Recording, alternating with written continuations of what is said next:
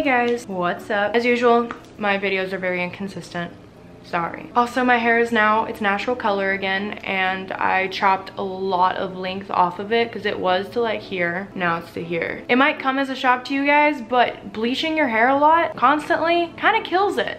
So I had to cut it off. If I seem less enthusiastic than normal, I actually am incredibly sick. I really want this series to happen though this month. I really want to continue these videos. So I am so tired of waiting to film this. I am so tired of just keeping every day being like, hopefully I feel better tomorrow and I can do it. So I'm trying really hard to power through it right now. Got a really bad headache though, so it's just really hard to be enthusiastic right now when I feel like something is cracking at my skull. So I apologize if I'm less enthusiastic than normal. So today's video, obviously we are continuing the month of September, and today we are talking about what snakes are best for beginners. If you've never had a snake before, where do you start basically? And a long time ago I did a video about like the 3 snakes that I owned and compared them and which one would be easiest to own, and I did say ball pythons were the easiest of the 3 that I had, but I'm retracting that statement. I'm taking it back. They are good snakes, they're great snakes, but I've found with time there's a lot of snakes that are easier. The main ones being colubrids in general, but king snakes and corn snakes. So this video is dedicated to talking about a few snakes you can look into if you are wanting to get into snakes but don't know where to start, and which snakes are easiest, and just comparing them. So I hope you guys enjoy that. I am gonna be doing most of this off camera, like I'm just gonna be filming the snakes and talking because it's really hard for me to sit in front of these lights right now. It's killing me, so yeah.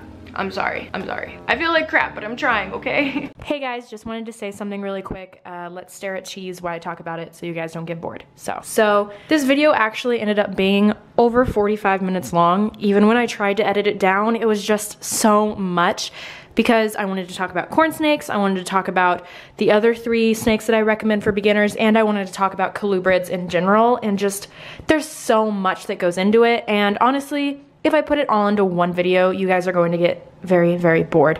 So I'm gonna be splitting this video up into 2 parts. This video right now is just talking about corn snakes and why I think they are great beginner pets. And if you are not satisfied with corn snakes as the answer to your go-to beginner pet, stay tuned for part 2 where I talk about some other alternatives you can choose from. Okay, thank you.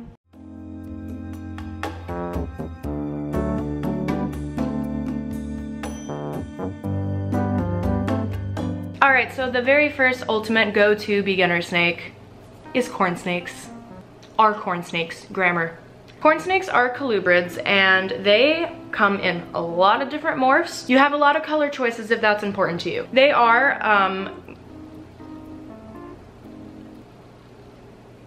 are very quick, very fast moving snakes. These guys are very high energy, they like to move around, they don't really sit still a lot. But you're gonna find that with all colubrids, they're just not they don't sit still. The good thing about corn snakes though is they are a lot more docile and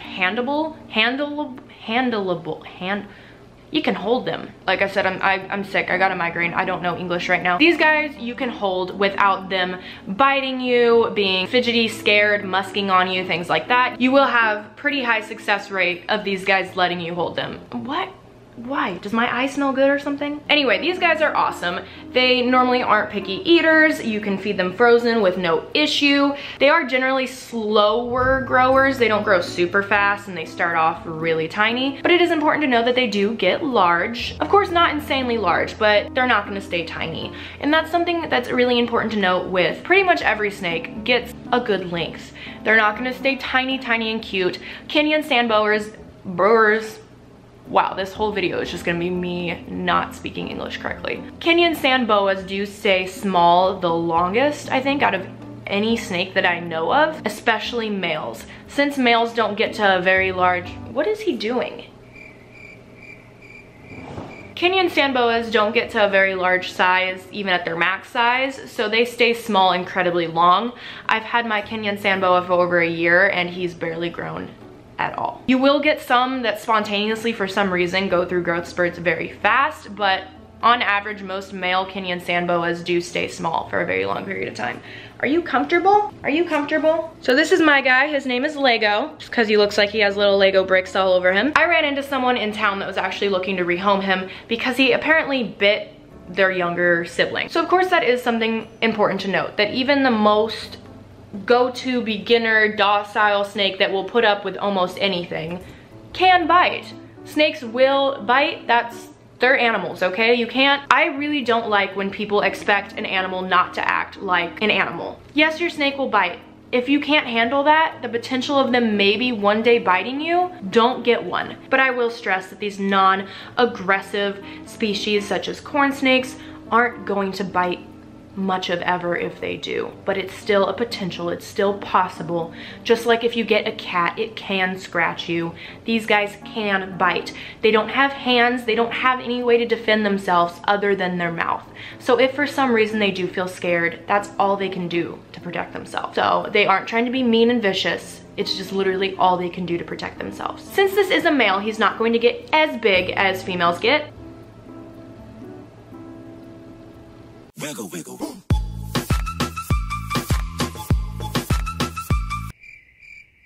Their setups are very simple too. It's very minimal. It's all very easy. Like I said, go to beginner snake if you're looking for something that's just gonna get, get your feet wet, or if you just want something in general that's easy and still fun, these guys are it. Not to mention, they look adorable as babies because they are tiny worms. All right, so a little info about these guys before I put them away. Now, corn snakes are also known as the red rat snake because they are a species of rat snake. These guys are found in the southeastern region of the US, but as pets, they're found all over.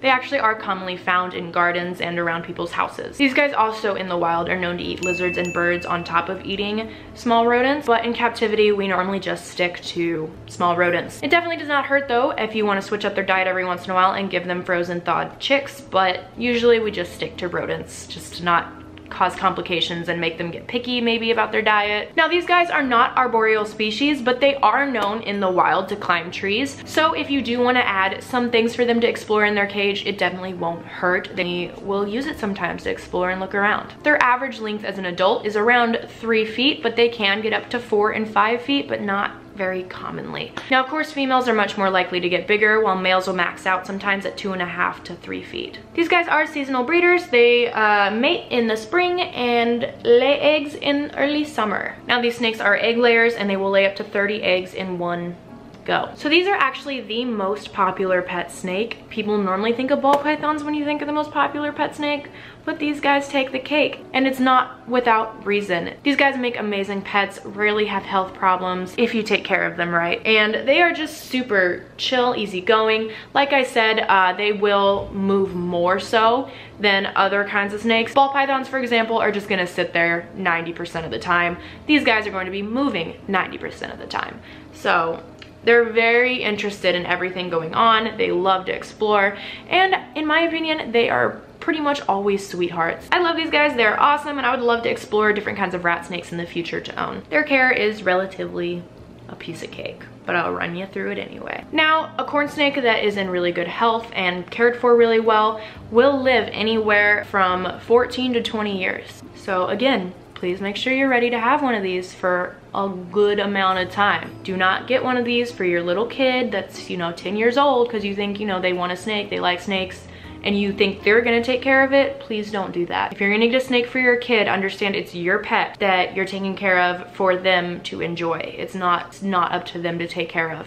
It's really good to teach responsibility, yes, but do not do that to the animal. Teach them responsibility, but also make sure that they're cared for, please. Quick little disclaimer. Now, when it comes to where they need to be kept and housed and what their care is, it's actually extremely versatile. They can be kept in plastic tubs, they can be kept in vivariums, and they can be kept in glass cages. Adult corn snakes. Adult corn snakes need at least 20-gallon long enclosures, but the bigger the better.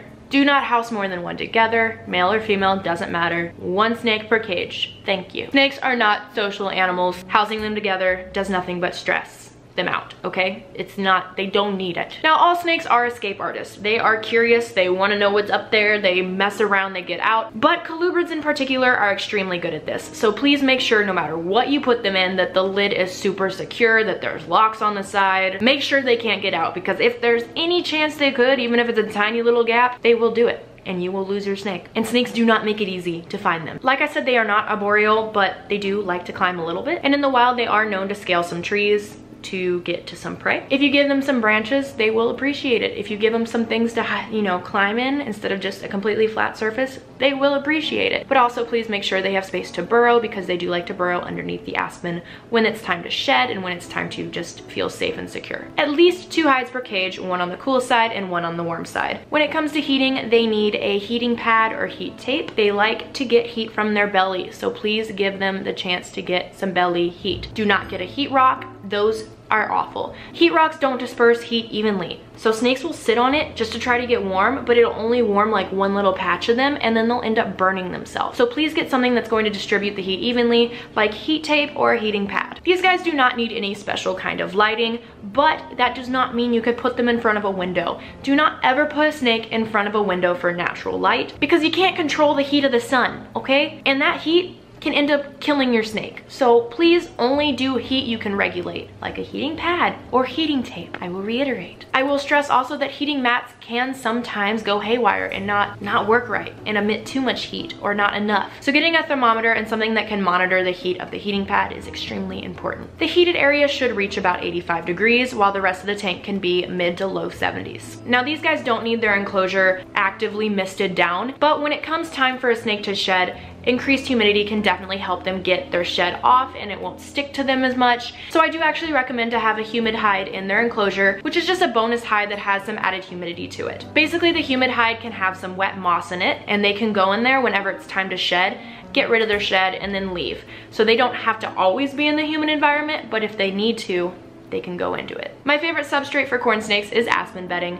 Just make sure it's deep enough for them to bury themselves in. Now, corn snakes do actively eat frozen food, but one thing about baby newborn snakes is when they are first learning how to exist in life and you're throwing them into a home that they're not aware of, and you know, they're scared, they're stressed, they often won't recognize frozen food as food. So when you bring your new snake home, don't even try to feed it for at least a week, if not 2. And for those first 2 weeks, don't really mess with it. You could take a picture of it, of course. You can look at it.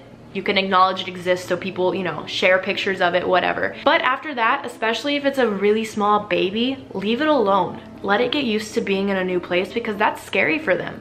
Snakes don't recognize humans as, you know, safe. They don't recognize you as a safe owner and caretaker. They don't know what you're gonna do to them. So you need to allow them to get comfortable with their environment and recognize that they are safe. During this stressful time, they might need a live newborn mouse as a baby, but please try your best to switch to frozen or start with frozen. This is not because I don't want the poor little mouse to get eaten, okay?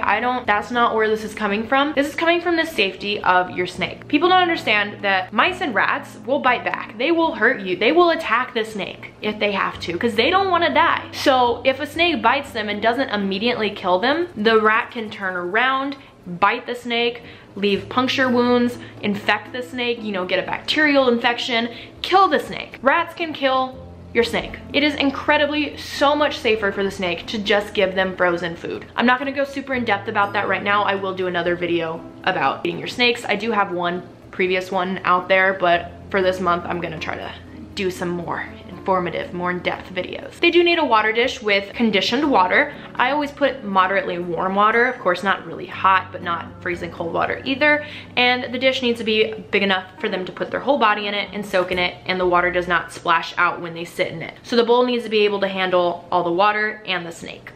Okay, that's actually where I left off for this video. The next part I go into talking about all the other snakes that I'm going to mention, so we're just gonna cut it here. They're super cute. I think they make amazing beginner pets, and I hope you guys learned something, and I will be talking a lot more about other beginner snakes come the next part of this video. So thank you guys for watching. I didn't film an outro because originally I planned this all to be one video, so Lego, say goodbye. I guess that counts. Goodbye, subscribe, thank you.